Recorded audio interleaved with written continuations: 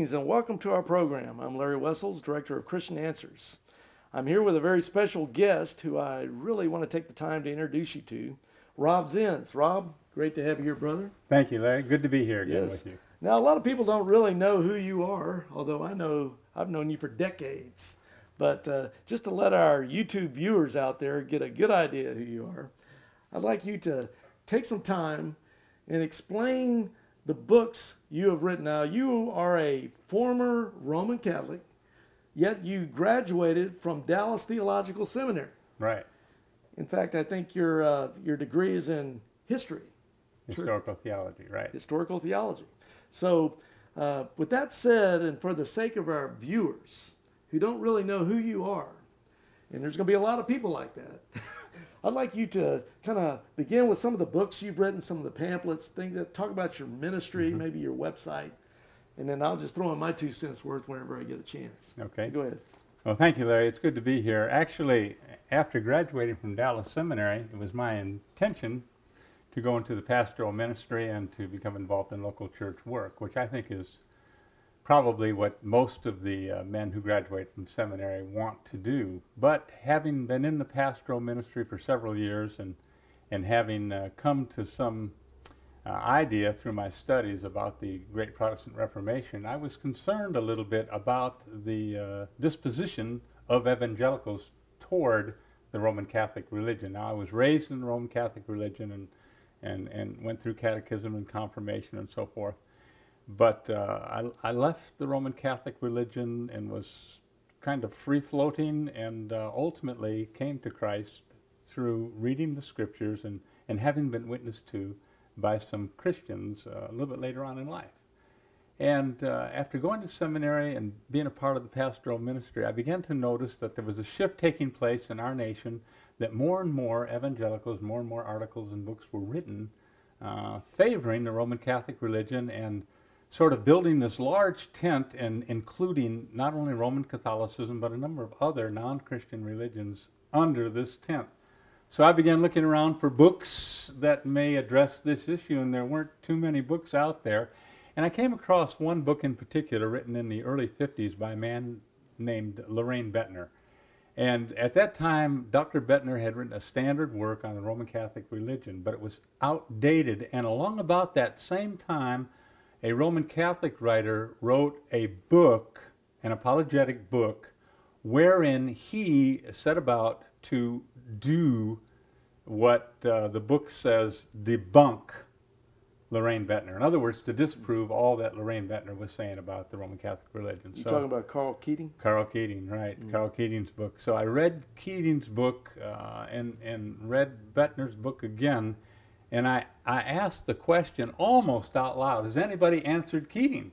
Now, he started Catholic Answers. He did. He started Catholic Answers in San Diego, and no one at that time had given a direct answer to Carl Keating. So I decided, well, let's give it a try. And that's when I wrote my very first book. And this book is entitled Romanism, the Relentless Roman Catholic Assault on the Gospel of Jesus Christ. Now, it's a long title, Romanism, the Relentless Roman Catholic Assault on the Gospel of Jesus Christ, but it's a purposeful title. This book goes through every single chapter of Carl Keating's work and analyzes the Roman Catholic position on virtually every aspect of their religion. We have in this book a chapter on baptism, penance, purgatory, the Eucharist, the Mass, the place of Peter, invoking the dead, Mary, justification, the so-called charge of professional anti-Catholics, and a final chapter on the changing face of Rome due to Vatican II. So this book was written in response to a very strong Roman Catholic writer, and that actually began the ball rolling to have a more full-orbed, ongoing ministry to the Roman Catholic community. But as you know, in 1994, a statement came out called ECT, Evangelicals and Catholics Together, where a number of prominent evangelicals actually signed a document essentially endorsing the Roman Catholic religion. This document came as quite a shock to the evangelical community. It still has a rippling effect to our day, And I think it was signed by like Bill Bright of Bill Campus Bright, Crusade, Campus Crusade, J.I. Packer. J.I. Packer, a number of people. And that led me to write my second book. My second book is entitled On the Edge of Apostasy, subtitled The Evangelical Romance with Rome. This book is extremely important because we analyze the modern evangelical thought patterns of those who would want to convince us that the Roman Catholic religion is just another branch or form of Christianity. And did a lot of research. It's well footnoted, and I just spent a lot of time trying to answer the question, why would evangelicals ever think that the Roman Catholic religion is in fact a Christian religion and should be considered as an alternative worshiping community to Christianity? And having written this book, I got into all kinds of trouble because it flies in the face of the modern thinking of ecumenism. So this deals with the ecumenical movement and a number of broad organizations. And we have it available for you on a number of various websites. Could you briefly mention a few of your other references before we... Yes, we realize that a lot of people don't like to read long books, so we've written short books. And this booklet right here is a book that we've sent all over the world. It's entitled Salvation by Grace Through Faith Alone, or By Grace Through Sacraments. And this is a very concise analysis of the Roman Catholic sacramental system. And it's not too hard to read, it's not too long, it's direct, and we think we hit the point very well. But for those who like to read booklets, we have written a tiny little booklet that we do send out a lot. It's called I'm a Christian, You Are a Roman Catholic, So What Is the Big Deal? And this also has been translated into Spanish as well. And I'd like to remind you that we do send these booklets over to Spanish-speaking nations and people. In fact, we made a Spanish video out of that, and it is on YouTube. Yeah, the audio is on YouTube. Right. So between the larger works, the medium works, and the smaller works, this is a sampling of the kinds of things that we use to help Roman Catholics understand their own religion, and also to help evangelicals understand the Roman Catholic religion. And in doing so, I think you'll have to agree at the end of the day that the Roman Catholic religion is a religion unto itself, and uses in some cases many Christian terms, but defines them with a completely non-Christian dictionary. That's the way I like to say it. I would like to mention also that for those of you out there that may not be familiar with our YouTube channel page, See Answers TV, you're seeing it right now on your screen.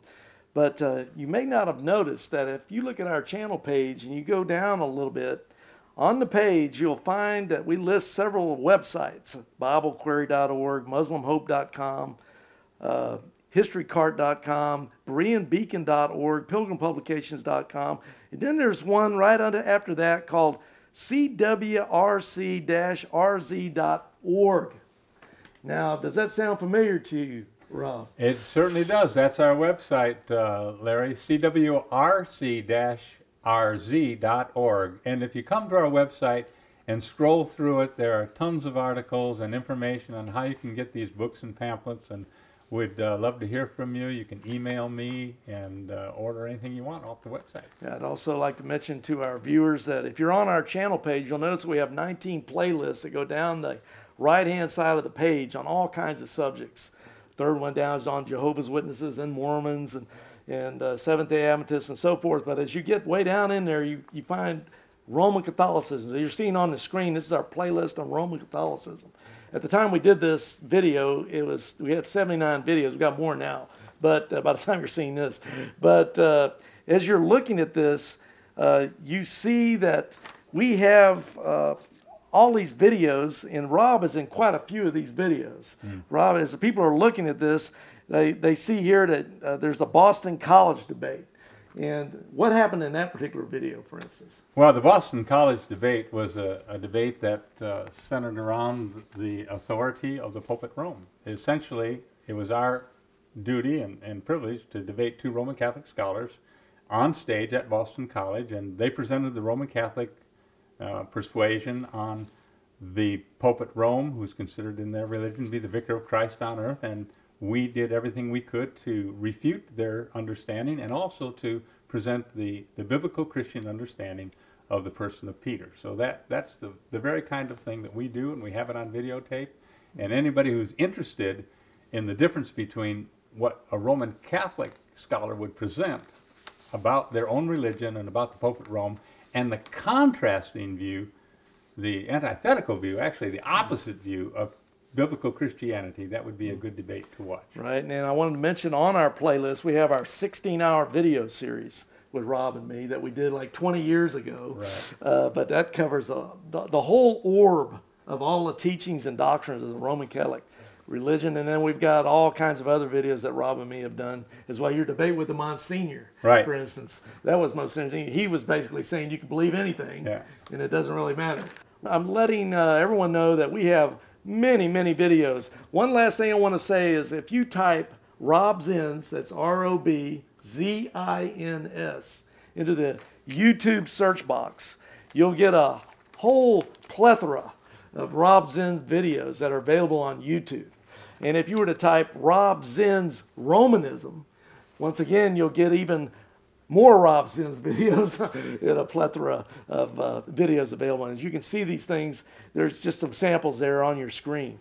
But with that said, we just wanted to call your attention to all the resources that are available through this brother in Christ here, former Roman Catholic, who was saved by a supernatural act of God. That's really the difference in a real Christian who has been born again, John 3:3-8, through a work of the supernatural work of the Holy Spirit, over just getting baptized or doing all these sacraments or things of that nature. We're talking about what makes you a real Christian is a supernatural act of God on your behalf, where before you were dead in your sins and trespasses. Yeah.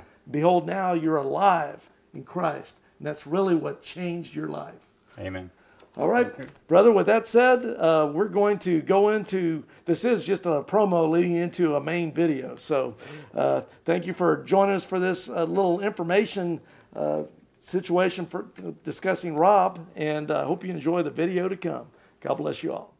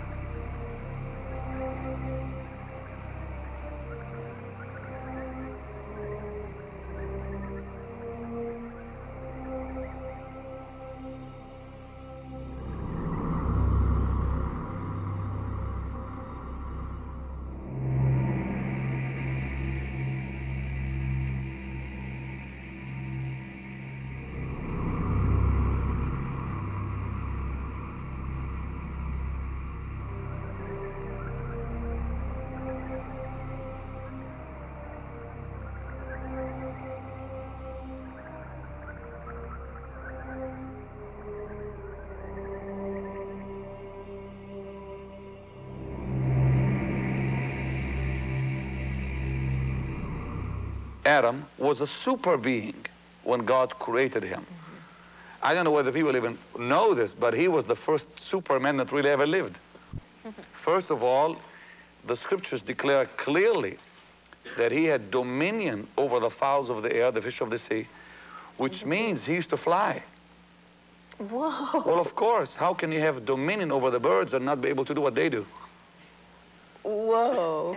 Actually, wait a minute. I'll prove it to you. Wait a minute, Danny. I've never heard that. The word dominion Yes. in the Hebrew clearly declares that if you have dominion over a subject, that you do everything that subject does. In other words, that subject, if it does something you cannot do, you don't have dominion over it. I'll prove it further. Adam not only flew, he flew to space. He used to be he was with one thought, he'd be on the moon. Ladies and gentlemen, are you here to learn? And you sit there and don't think about your chicken and about your roast and about your spaghetti, anything else, put it all out of the way right now. This is life to us. God the Father, ladies and gentlemen, is a person, and he is a triune being by himself, separate from the Son and the Holy Ghost. So what did you say? Hear it, hear it, hear it. See, God the Father is a person. God the Son is a person. God the Holy Ghost is a person. But each one of them is a triune being by himself. If I can shock you, and maybe I should, there's 9 of them. What did you say? Let me explain. God the Father, ladies and gentlemen, is a person with his own personal spirit, with his own personal soul, and his own personal spirit body. You say, oh, I never heard that. Well, you think you're in this church to hear things you heard for the last 50 years? Faith didn't come billowing out of some giant monster somewhere. It came out of the heart of a being that is very uncanny, the way he's very much like you and me. A being that stands somewhere around 6'2", 6'3", that weighs somewhere in the neighborhood of a couple of 100 pounds, a little better, has a span of 9 inches across, stood up and said, "Light be!" And this universe situated itself and went into motion. Glory to God. Hallelujah. God's reason for creating Adam was his desire to reproduce himself. I mean a reproduction of himself. And in the Garden of Eden, he did that. He was not a little like God. He was not almost like God. He was not subordinate to God even. And Adam is as much like God as you could get. Just the same as Jesus, when he came into the earth, he said, "If you've seen me, you've seen the Father." He wasn't a lot like God. He's God manifested in the flesh. And I want you to know something. Adam in the Garden of Eden was God manifested in the flesh. God, the Father, cannot do anything in this earth realm without permission.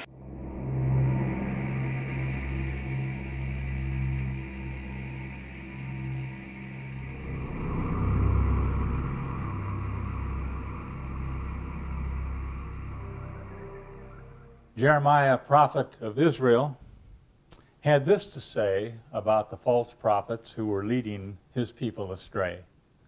"Woe be unto the pastors that destroy and scatter the sheep of my pasture, saith the Lord. Wherefore their way shall be unto them as slippery ways in the darkness.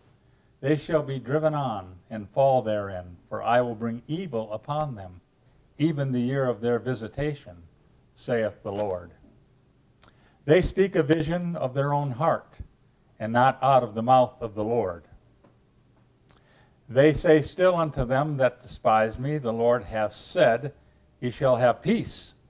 And they say unto every one that walketh after the imagination of his own heart, No evil shall come upon you. I have not sent these prophets, yet they ran. I have not spoken to them, yet they prophesied. I have heard what the prophets said, that prophecy lies in my name, saying, I have dreamed, I have dreamed. How long shall this be in the heart of the prophets that prophesy lies? Yea, they are prophets of the deceit of their own heart, which think to cause my people to forget my name by their dreams, which they tell every man to his neighbor, as their fathers have forgotten me, my name for Baal. The prophet that has a dream, let him tell a dream, and he that hath my word, let him speak my word faithfully. What is the chaff to the wheat, saith the Lord? Is not my word like as a fire, saith the Lord, and like a hammer that breaketh the rock in pieces? Therefore, behold, I am against the prophets, saith the Lord, that steal my words every one from his neighbor. Behold, I am against the prophets, saith the Lord, that use their tongues and say, he saith. Behold, I am against them that prophesy false dreams, saith the Lord, and do tell them, and cause my people to err by their lies and by their lightness. Yet I sent them not, nor commanded them. Therefore they shall not profit this people at all, saith the Lord. For ye have perverted the words of the living God, of the Lord, of hosts, our God. Therefore, behold, I, even I, will utterly forget you, and I will forsake you in the city that I gave you and your fathers, and cast you out of my presence. And I will bring an everlasting reproach upon you, and a perpetual shame which shall not be forgotten. Greetings and welcome once again to our program. I'm Larry Wessels, your host, and I want to thank you for being here for another episode of Christian Answers Presents. I'm the director of Christian Answers of Austin, Texas, Christian Debater Ministry. And I'm here in studio with a very special guest and a good friend of mine, Rob Zins. Rob, great to have you here, brother. Thank you. Good to be here. Yes. As we begin this video, I thought it would be interesting to let our viewers see something I got in the mail personally. You can see here it says, join us for Easter. It says casual dress, practical teaching, rockin' music, vineyard kids, church that's actually fun.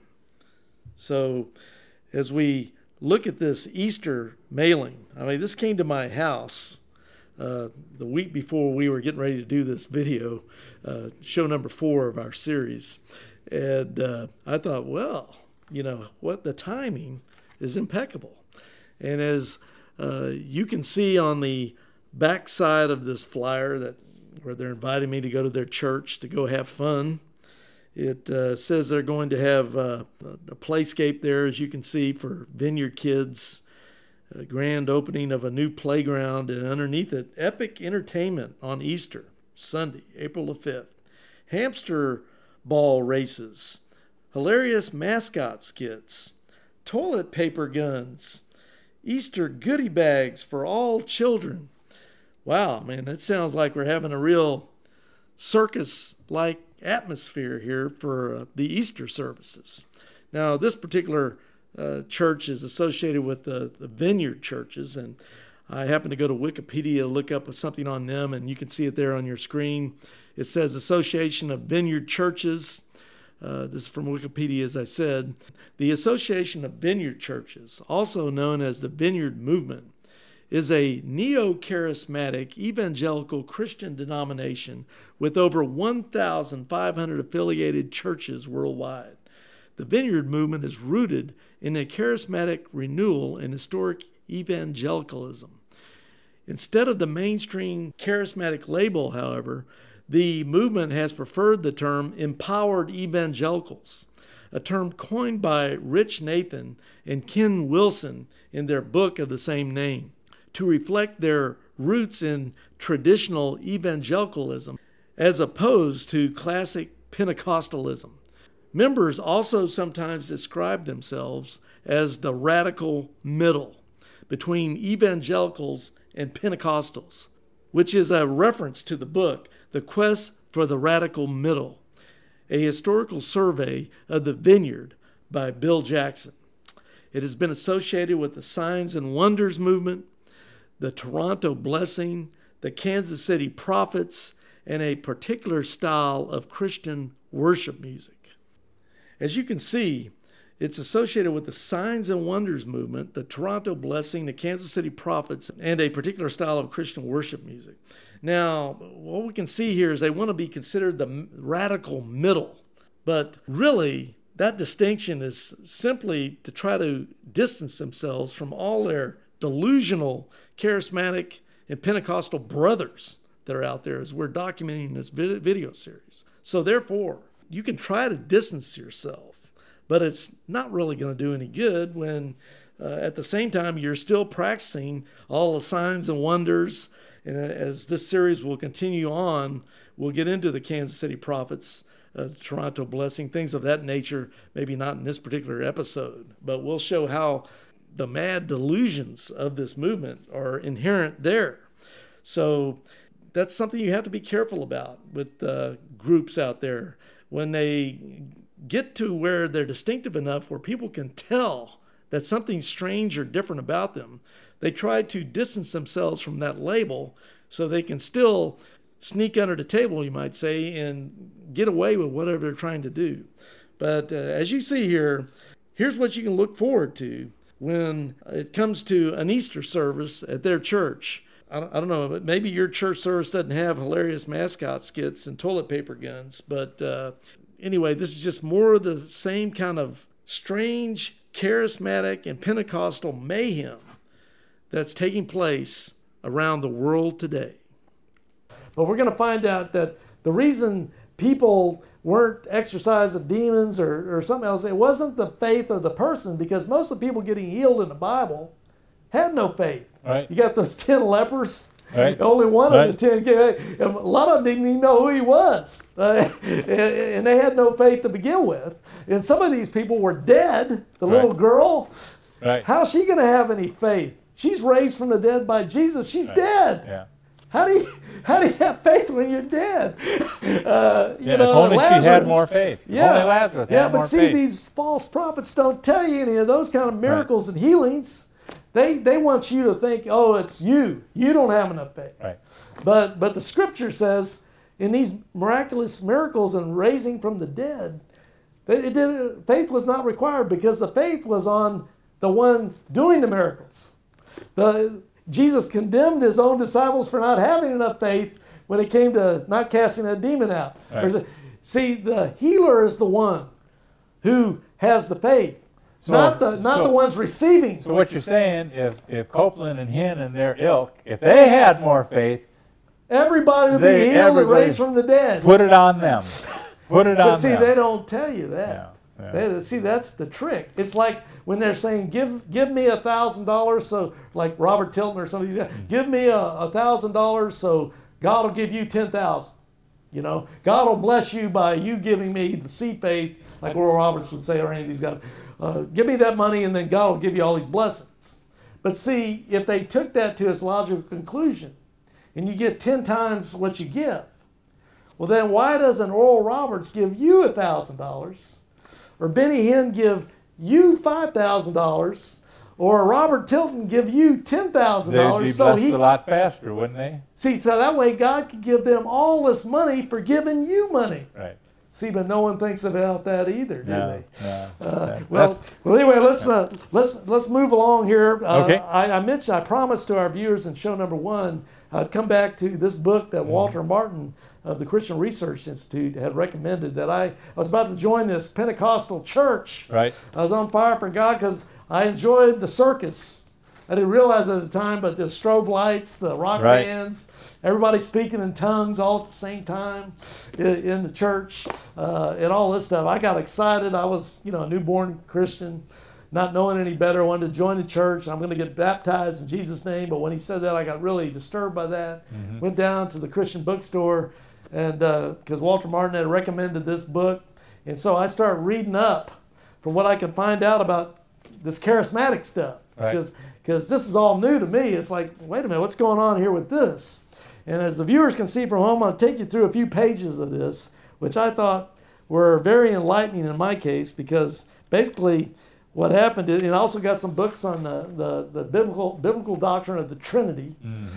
And in relation to what this guy is telling me about Acts 2:38 and being baptized in the name of Jesus only, because it turns out this was a oneness Pentecostal heretical movement that I had walked into by ignorance, so I found out that they were doctrinally wrong on that point. When you don't know the true nature of God biblically, you don't know God. It's a different God. Yeah, it's a different God, and that's what the oneness Pentecostals have.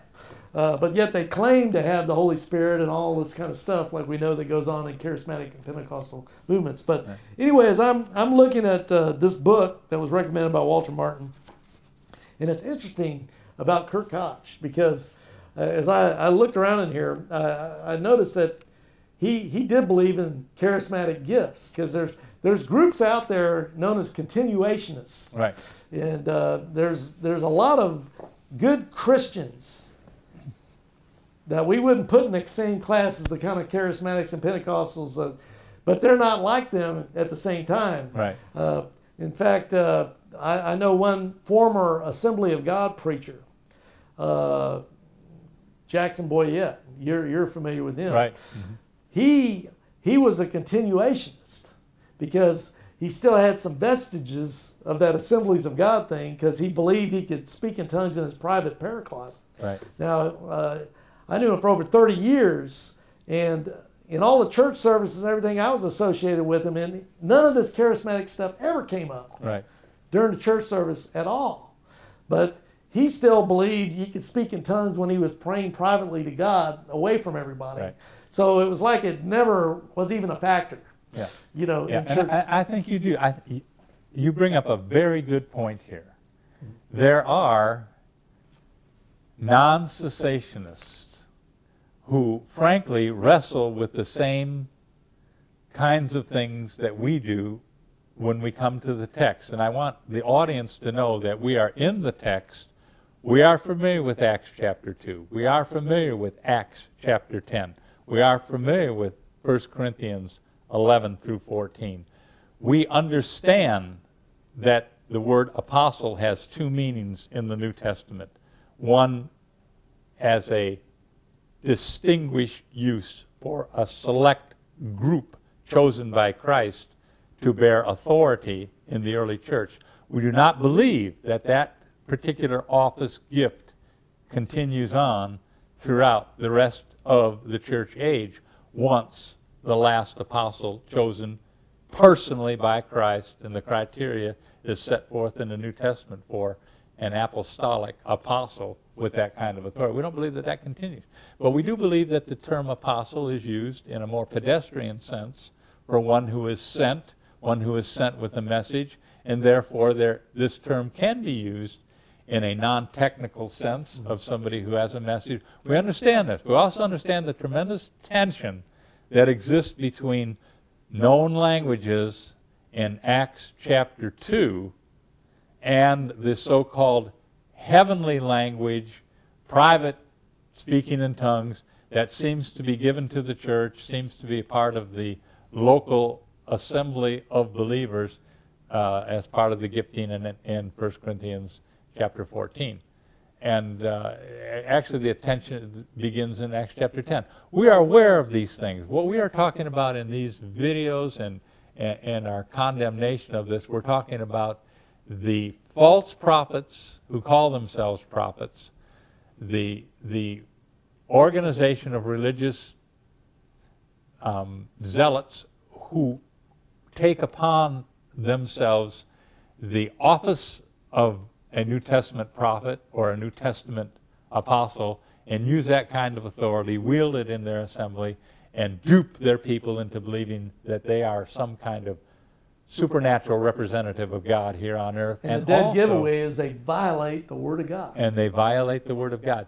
So I'm glad you brought that up, because who hasn't wrestled with this whole idea of which gifts are valid in the body of Christ today and which gifts have fallen off into antiquity, no longer necessary for the body of Christ? We all do, but we are talking about these vain and imagined purveyors of these false gospels and taken upon themselves the worst sort of identity, disguising themselves as true apostles when really they And are. as you know as well as I motivated. do, and we'll get to this in the series, but John MacArthur's book, Strange Fire, Right. he documents in there how it used to be said that what we're talking about in this charismatic stuff was on the fringe. Right. But as he documents, and we're going to talk about later, it's not the fringe anymore. Right. I mean, that is the majority. And he says up to 90% of them in a lot of these third world countries are buying into all this craziness, this circus religion that we've been discussing. 90% in a lot of these third world countries. Yeah. And so it's the majority view now of Yeah. Pentecostals and Charismatics, Yeah. which also comprise Oneness Pentecostals, Mormons, and Charismatic Roman Catholics. Yeah, the whole thing is completely out of hand. Right. And the poor guy that's maybe like Jackson Boyott, thinking maybe I can pray in a tongue to my Lord in my closet prayer, thinking maybe He has given me this special little gift of speaking in tongues. Man, he's got to go undercover. He's got to head for the hills, because the minute he says, "I do that," we had a couple in our fellowship when I was pastoring in Vermont, and they came to me and said, "You know, we just believe that the Bible teaches that there is this heavenly language that we can speak Speaking in to the tongues. Lord and pray with our spirit and so forth." They quoted all the verses, and I said, "So, well, what's the matter with it?" And they said, "Well, if we ever said that we were, it'd be like identifying with all these monsters out there." See, that's why And they I call said, themselves continuationists. Yeah. They're trying to use that word now so they're not associated with Yeah. Charismatics Yeah. or Pentecostals. Yeah. They have a valid point. And when I was pastoring this particular church, and I said, "Look, I read 1 Corinthians 14 thoroughly. We've studied it together in here as a group and also individually. And you know, if it's good for the body of Christ, we all want it. But you also know the restrictions and the stipulations, and you just can't come in here and start speaking in some kind of gibberish and claim that it's come from God." The Apostle Paul outlines it very carefully.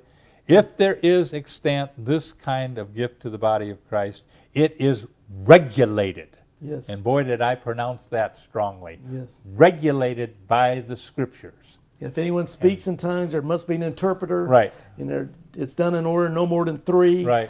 And he's saying this at the time when the gifts of the Spirit were in force. Right.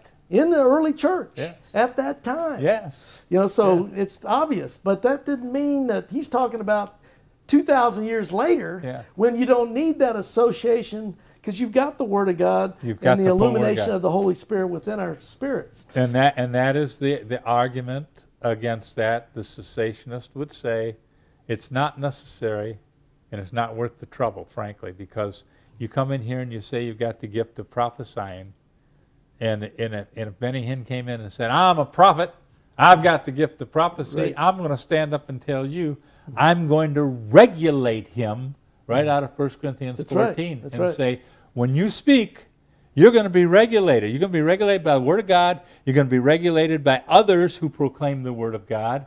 And we're going to just see if what you say is the truth. So Scripture trumps the gift. That's right.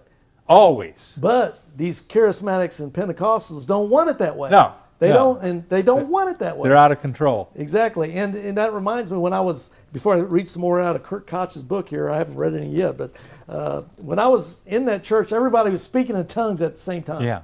I didn't know any better at the time, but after I read 1 Corinthians 14, I think it was, you know, and about the, you know, if anyone speaks in tongues, you got to have an interpreter and all this, and I'm going, and then Paul talks about, you know, someone comes in here, they're going to think you're madmen, you know, if you walk in, you know, if you're like, and I'm going, these people are violating. And I was just a newborn Christian. You can see and I it clearly. found that out back when I was only, you know, a week or two old in the Lord. Right. I learned from 1 Corinthians, these guys aren't even following what the Apostle Paul. They're not even close. I know. They're violating what the Word of God says. Yeah. I learned that just starting out. Yeah. So in essence, they have destroyed any hope of that gift being beneficial to the body of Christ. That's right. They have destroyed it. That's right. And here's another thing we have to consider. Supposing in the 1st century or 2nd century, the body of Corinth is meeting at Corinth, and the guy stands up and he starts speaking in tongues. And everybody said, that's fine.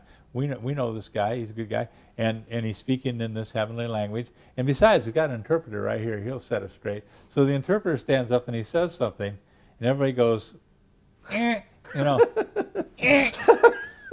gosh, are you sure that's what he meant?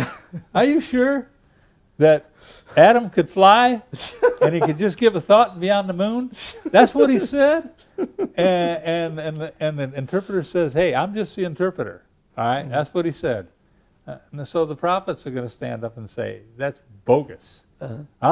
That, either you're a phony interpreter or you're a phony tongue guy. And how are we going to check it all out? What does it come back to? The Word of God. Saith the Word of God. Exactly. And that's, in fact, it reminds me of another time in this Oneness Pentecostal church I almost joined until the Spirit and study and the Word of God got me away from that. It was this one guy said he had been healed at one of their healing services on Wednesday, because I went back the second time. I was talking to some of the people, and he said that he was born with one leg longer than the other leg. And so he walked with a limp because he had a long leg and a short leg. And so at the healing service, this Pentecostal healing service, he's telling me how he was healed there. And then a couple of other ones, yeah, he was healed. He was healed. The preacher laid hands on him and pronounced in by the power of the Spirit that he was healed. And so he told me about how his leg got lengthened. So the Lord in this miracle healing had lengthened his other leg to the same size as the other leg. So now he's perfect. And so after he told me all this, he walked away. And he had the biggest limp you ever saw. And I'm looking at that and I go, wait a minute, he just told me and these other people verified he was healed. And then one of them that was still there after he was walking away limping like crazy said, oh, well, he has to claim that. As he claims that, he'll eventually have but he's healed. He just hasn't claimed it for himself yet, but he's healed and he knows he's healed. And I'm sitting there going, these guys are nuts. I'm thinking in my mind, I didn't tell them that. I just said, these guys are nuts. Well, where are you going to go with that? Where do we go with that? I'm a newborn Christian. I'm a newborn Christian with the Spirit. And I'm already figuring this stuff out right there in the middle of it. I'm figuring that out just from right off the bat. Just read the Word. I mean, when the apostle said, I'd rather speak 5 words with my mind than 5,000 with the tongue. That's it. Case closed. That's done. Right. Get out of here. That's right. It's over. Just shut up. Listen to the apostle. What are you selling me? And it is the show. That's it. It is the circus. That's why I wanted to join. I think back to it now and I just go, I just love the show. The guy preaching, he's sweating like Louis Armstrong. Well, anyway, let me read you some of this stuff from Kurt Koch, finally, from on Walter Martin's recommendation. Right here on page 27, as you can see it on your screen, The Holy Spirit and Alien Spirits. The late Friedrich Heitmuller, the head of the Holstein Wall congregation in Hamburg, apparently this is in Germany, coined the term hybrid spirits. This expression can be taken in 2 ways, one wrong and the other right. It would be wrong to suppose that the Holy Spirit could dwell together with demonic spirits in a man. That is impossible. And Heitmuller did not mean it that way. This expression means rather that alien spirits, frequently from the very lowest depths, give themselves out to be the Holy Spirit. Here we encounter once more the words of Scripture in 2 Corinthians chapter 11, verse 14, and you quoted it earlier. Satan himself is transformed into an angel of light, end quote. There are classic examples how unholy spirits can turn up in biblical disguise and lead men astray. I will mention a few. Among those whose language is German, the books of Jacob Lawyer, 1800 to 1864, has spread much confusion. Lorber, a native of Austria, was not only a mystic, but also a spiritist medium. He wrote the so-called Great Gospel of John and the Son of the Spirit. In my pastoral work, I have become familiar with the devastating effects of this devout spiritualists. In the English-speaking world, the best known of these hybrid spirits is probably Harry Edwards. He too is a spiritualist medium. He wrote the book Spiritual Healing. Edwards speaks of heavenly guides, his angels, without whom he could do nothing. What is seductive about him is the way he cloaks his demonic effects in a robe of Christian piety, so that even many Christians and Anglican clergy go to him for advice and assistance. In America, Edward Casey deserves mention. In his theories, he resembles Jacob Lorber. Like Lorber, for example, he espouses reincarnation and asserts, like Lorber, that his powers and spiritual insights are of divine origin.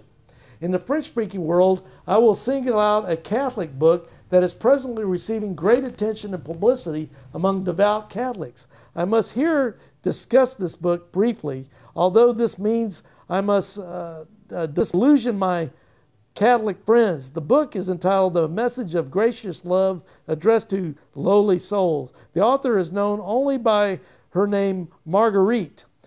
Within the compass of its 500 pages, the book contains, alongside some promising statements, a wealth of fantastic notions, if not out-and-out devout spiritualism. The contents consists of more than 1,000 conversations between Jesus or his mother Mary or Marguerite. Devout Catholics actually believe that in these pages, Jesus is speaking directly to Marguerite. It is easy to demonstrate the contrary. We read, for example, on page 51 that Jesus entrusts Marguerite with the following commission, quote, I wish for a worldwide day of prayer and worship in reparation for sins and for the peace of the world, end quote. Now, very much like Marian apparitions, very much there like you go. Marian apparitions. And as he gets into page 45 and 46, and you see that on your screen, with page 45 and on to 46, the Tayama incident was a spiritual catastrophe for missionary work. I have used this example several times to document my position. Members of Pentecostal sects have replied by citing Luke chapter 11, verses 11 through 13, quote, if a son shall ask bread of any of you that is a father, will he give him a stone? Or if he ask a fish, will he for a fish give him a serpent? End quote. Those who spoke in tongues interpreted this saying to mean, quote, we prayed that God would give us the gift of tongues, and so he does not give us a serpent, end quote. There are two errors in this kind of biblical interpretation. In the first place, the Holy Spirit cannot be coerced and told what he is to do. Lukewarmness can grieve the Spirit, but so can legalistic coercion. And Rob, you were talking about that earlier with right. the Roman Catholic, not Holy Roman Catholic, but Roman Catholic doctrine. On the other hand, the Holy Spirit does not confess false doctrine. The theology of the Pentecostal churches falls short at several points. The Holy Spirit confesses only the teaching of the Bible, not human invention. Therefore, the response to coercive prayer can easily be a serpent instead of a fish. A historical example can support the statement. In 1900, when news of the glossolalia revival came to Europe, the Norwegian evangelist Barrett went to Los Angeles. For 39 days, he spent several hours in prayer each day, praying for the gift of tongues. Finally, he extended his praying to 12 hours without interruption. Then finally it came. Round about him, people were falling down in ecstasy, as I experienced in Haiti. Barrett was infected by this spirit and began to pray in tongues. This achievement he then brought back to Scandinavia. From there, this fanatical movement came to Germany. As you see here from page 46, it says, when our missionaries returned, they reported, the man from California spoke, sang, and prayed in tongues for an hour and a half. No interpreter was present. No one knew what he actually said. After the meeting, one of our missionaries went to the pastor and asked him how to receive the gift of tongues. The Californian gave him the following instructions. Quote, say a short prayer like, Lord, help me, end quote, 500 to 800 times. Then your tongue will be used to it, and you will automatically begin to speak in tongues. This is supposed to be the work of the Holy Spirit. It is a way of training the unconscious to produce glossolalia on human terms. I even consider it blasphemy against the Holy Spirit. Titusville, Florida. Invited by Reverend Peter Lord, I had some meetings in the wonderful Park Avenue Church. One of the assistant ministers informed me about a lighted sign in front of a church with the words, we teach tongue speaking. And this will be a gift of the Holy Spirit. This is sheer blasphemy. Okay, now here's another story from page 123. A missionary from Africa was spending his furlough in Europe. He was visiting the prayer meeting of a Pentecostal church when suddenly he heard a prayer in the African dialect that he himself knew.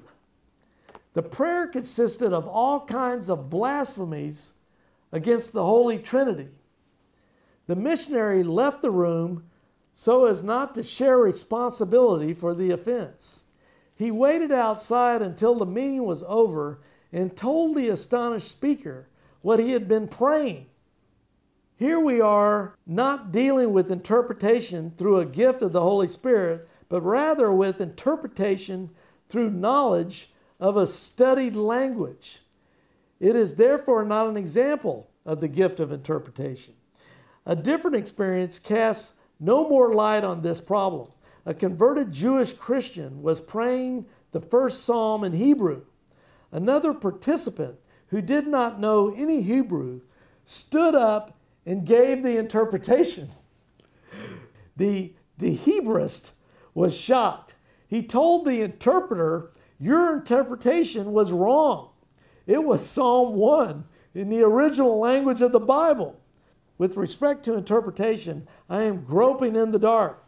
I myself have never had this gift, nor have I been able to substantiate the accuracy of any interpretations. The fact remains that there is a gift of interpretation which was certainly abundantly present in the apostolic age, but has now gone into a marked eclipse. Interpretation is only a supplementary gift to the gift of tongues. Now he's got a whole book of examples of all these things. People speaking in tongues, unaware to them, they're speaking blasphemies. Another guy speaking the Psalm 1 in Hebrew, actual Hebrew. Some other guy gets up and gives an interpretation that is totally foreign to what he just said in Hebrew. Right. And you got guys putting up signs in front of churches saying, we teach tongues here.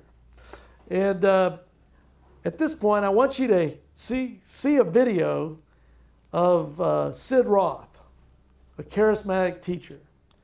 And he's showing you how to speak in tongues. So watch this clip.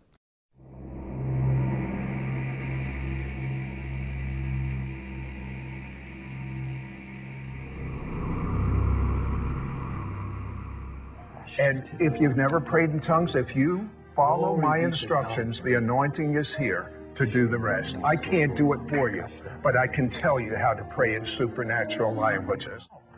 So you start speaking like little baby words and say them as fast as you humanly can when I begin to pray.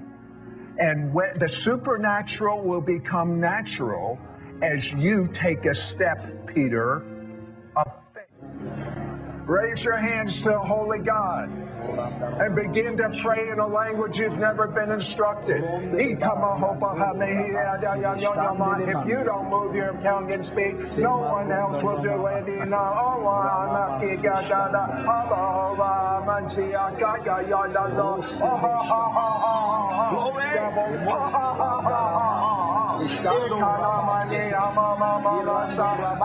I know you don't know what to say. Make little nonsense syllables up. They're not nonsense. But they're the first words coming out of your spirit. Do it faster. I said faster. I said faster. You can do it faster than that. If I had a gun in your ribs, you'd do it faster.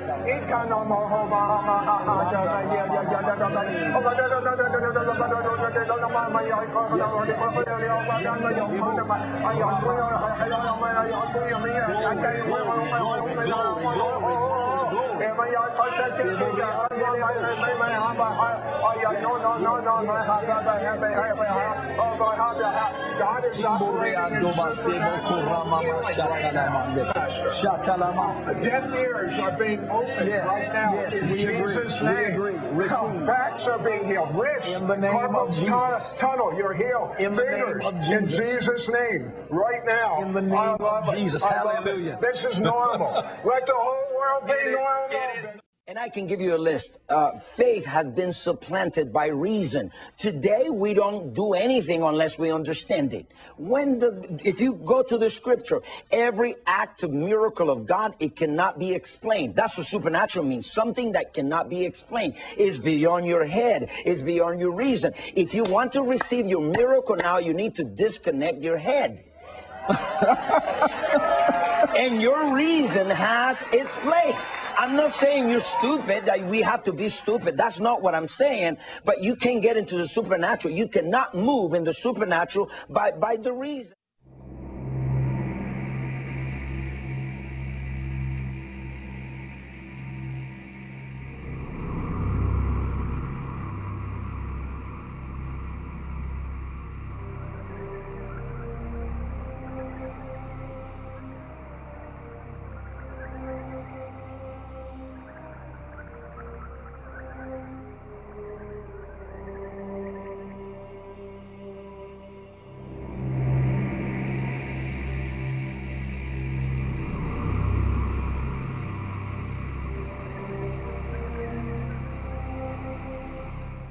So, Rob, what do you think about what you just saw there from Sid Roth?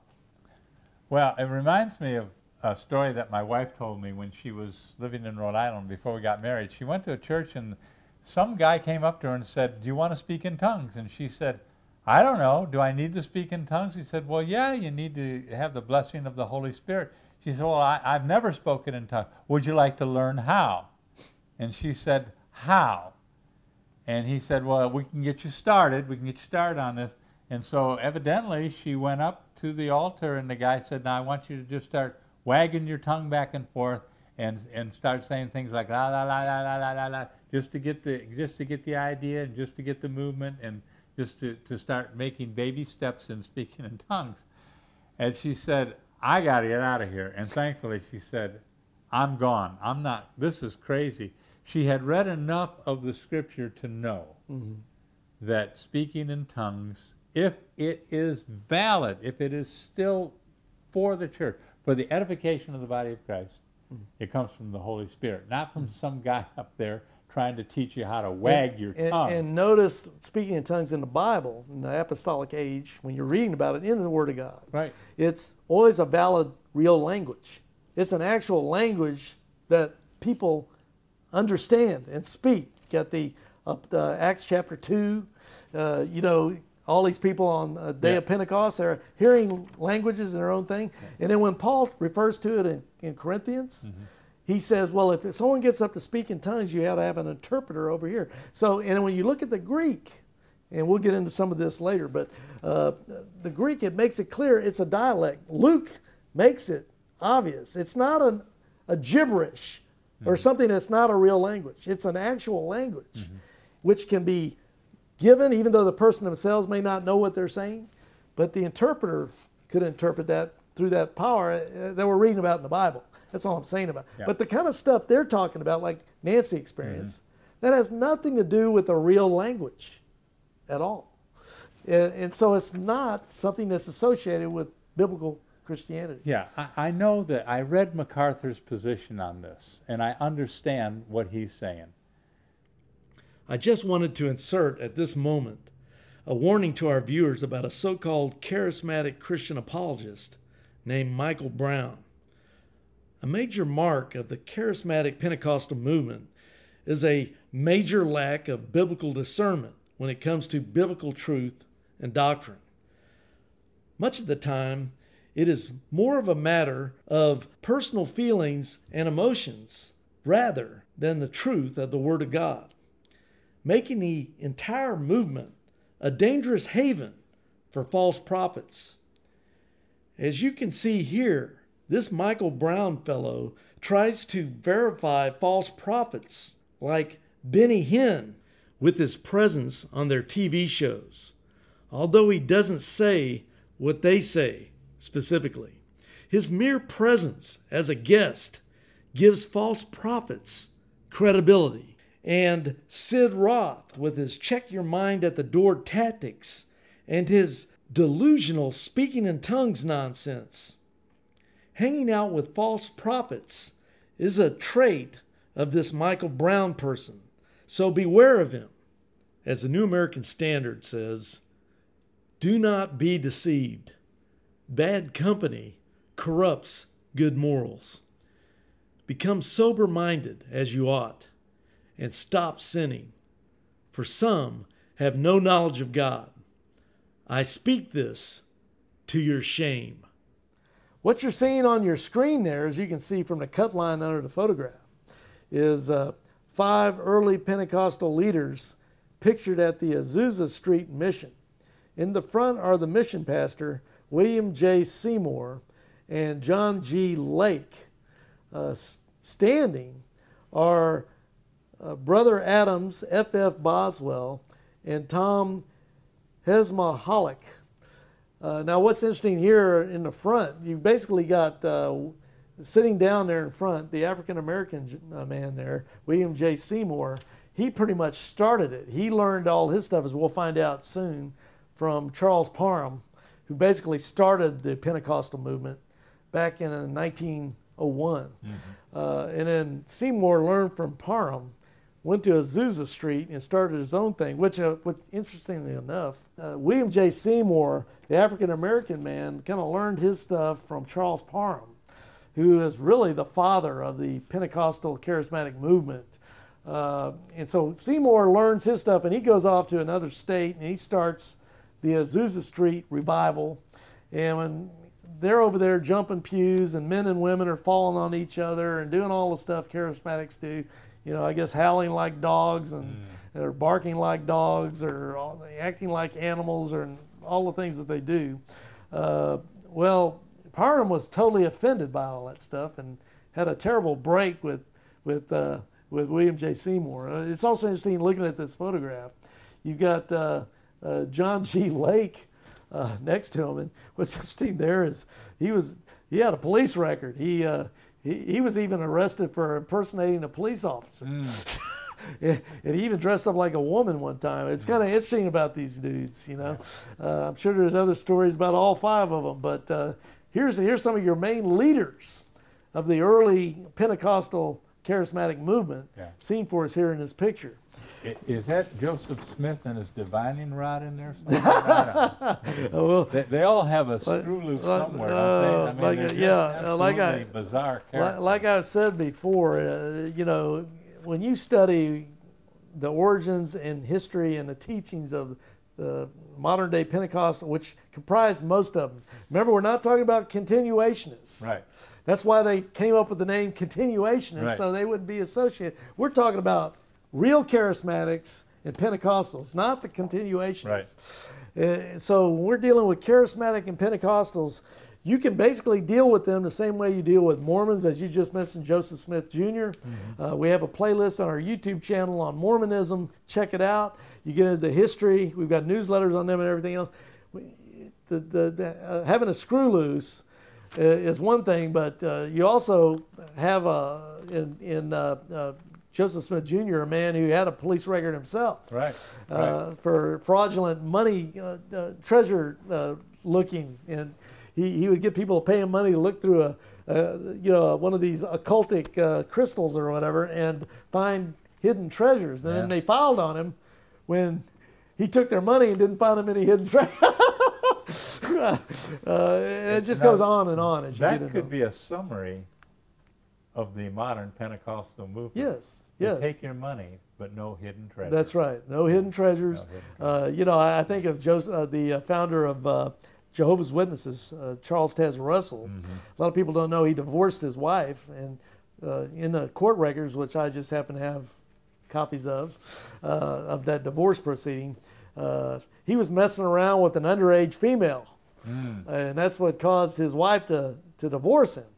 And when you find, what's interesting, what you find out about false prophets is, and this is outlined in the Word of God, they're usually interested in money, sex, and power. Power, yeah. Money, sex, and power. And when you start looking at these Pentecostal leaders and preachers and everything else, over and over again, you find that reoccurring theme in all their lives, which we're going to see some here after a while. How does that work out for our modern politicians? Well, but at least they're not claiming to be religious leaders. No, they're not. They're just Pied Pipers. That's it. You got the same ingredients. Yeah. Well, that's exactly right. Once again, we'll go back to Kurt Koch's book, Charismatic Gifts, for a conclusion on this matter. 1 Corinthians chapter 14, verse 22 says, "So then tongues are for a sign, not to those who believe, but to unbelievers. But prophecy is for a sign, not to unbelievers, but to those who believe." 1 Corinthians chapter 14, verse 5 says, "Greater is he that prophesieth than he that speaketh with tongues, except he interpret, that the church may receive edifying." Here's what Paul says about speaking in tongues. Number 1, 1 Corinthians 14:18 says, "I speak with tongues more than ye all." Number 2, 1 Corinthians 14:39, "Forbid not to speak with tongues, since the gift of tongues created much disorder and confusion in Corinth. The apostles set out rules for the use of the gift of tongues." And here are those rules for using the gift of tongues. Number 1, 1 Corinthians 14:19, "Better 5 words with understanding than 10,000 in tongues." Number 2, 1 Corinthians 14:27, "Only 2 or at most 3 to speak in tongues." Rule number 3, verse 27, 1 at a time. Rule number 4, verse 28, "No speaking in tongues without an interpreter." Rule number 5, verse 32, "The gift of tongues must be subject to control." Number 6, verse 33, "Speaking in tongues must not produce confusion." Rule number 7, verse 40, "Speaking in tongues must be done decently and in order." Rule number 8, verse 34, "Women must not speak in tongues publicly in church." Since this saying in verse 34 has been frequently misinterpreted, a brief explanation must be given. The New Testament gives some regulations with respect to women. The ministry of women is restricted. Number 1, 1 Corinthians 14:34, "Women are not to speak in tongues in church." Rule number 2, 1 Timothy chapter 2, verses 12 and following, "But I do not allow a woman to teach or exercise authority over a man, but to remain quiet. For it was Adam who was first created, and then Eve.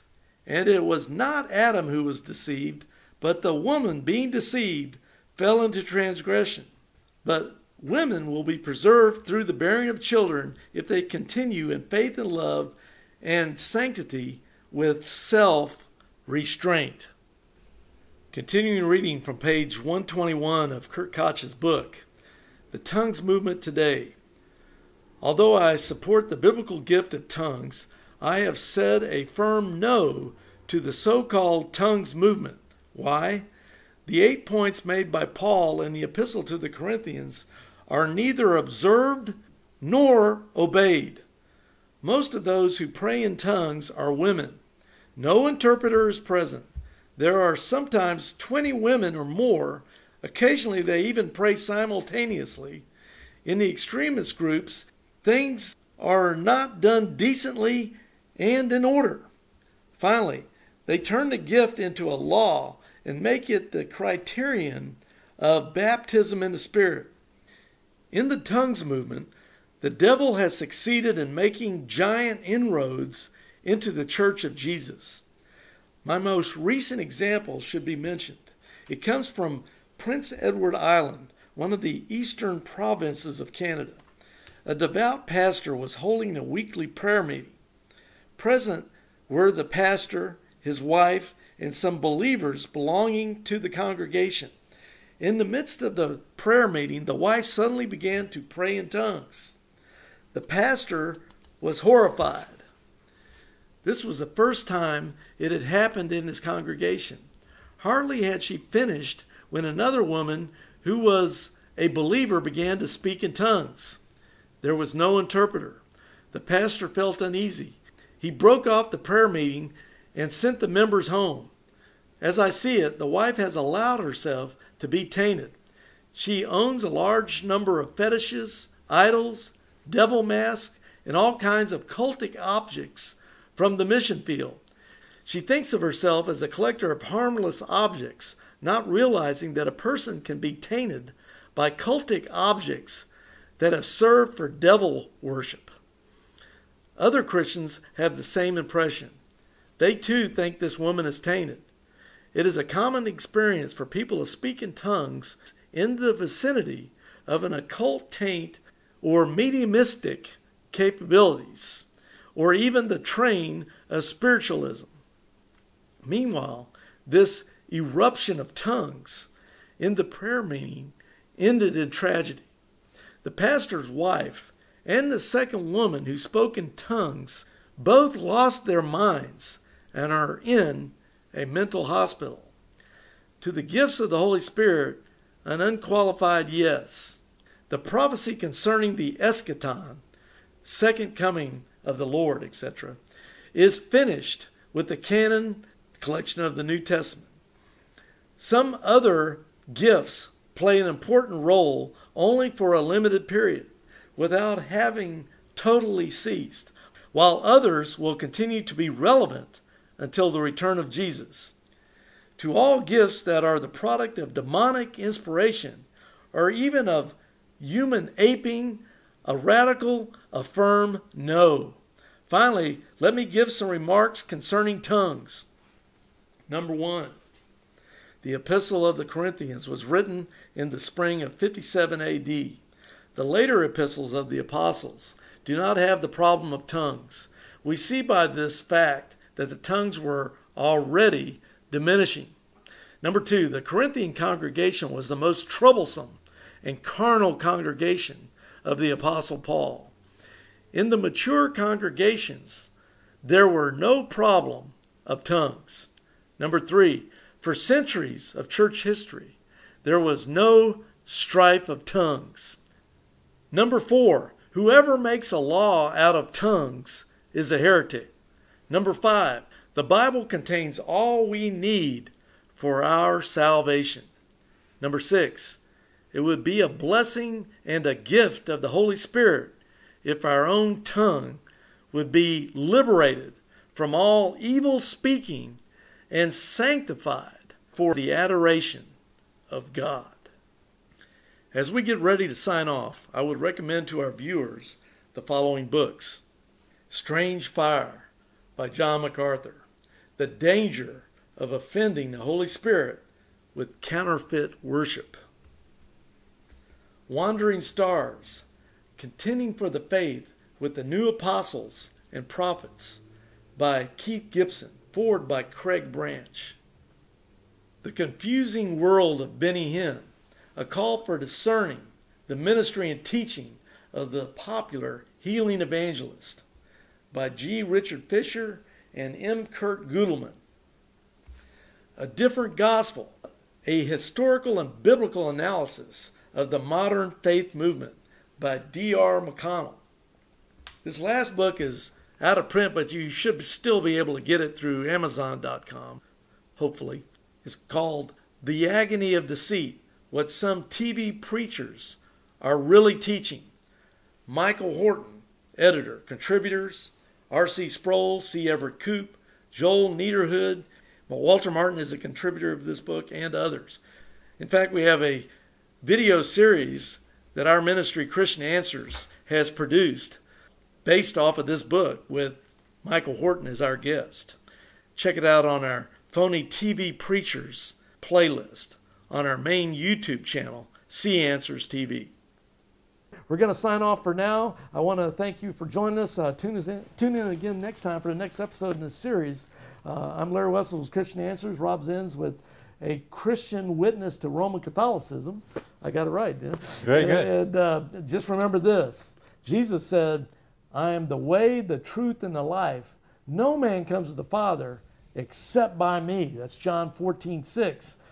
And you only find a Jesus like that in the Word of God.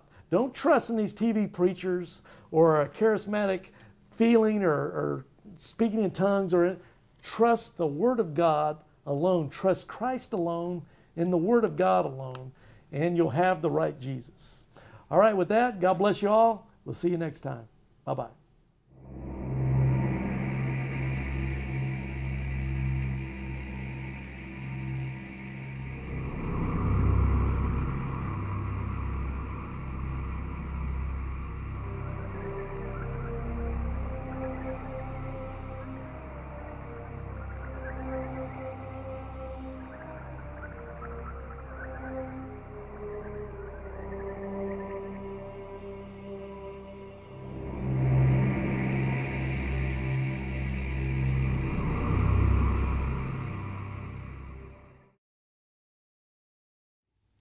Hello, this is Larry Wessels, Director of Christian Answers of Austin, Texas, Christian debater.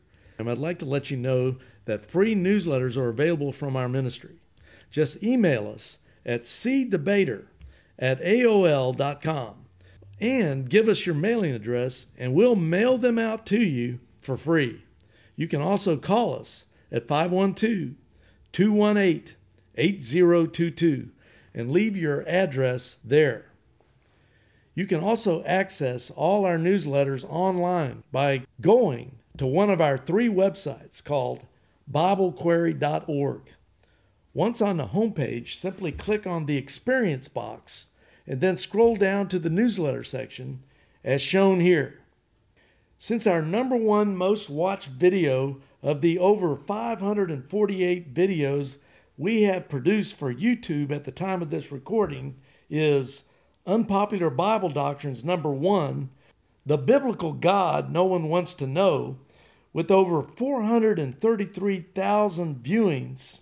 Our latest newsletter is called Unpopular Topic, How Sovereign is God. Our second most viewed YouTube video is 6-year-old wife of Muhammad was okay by the Muslim God Allah, but not by the biblical God of Jesus, with over 341,000 viewings. We also have 3 newsletters available on Islam.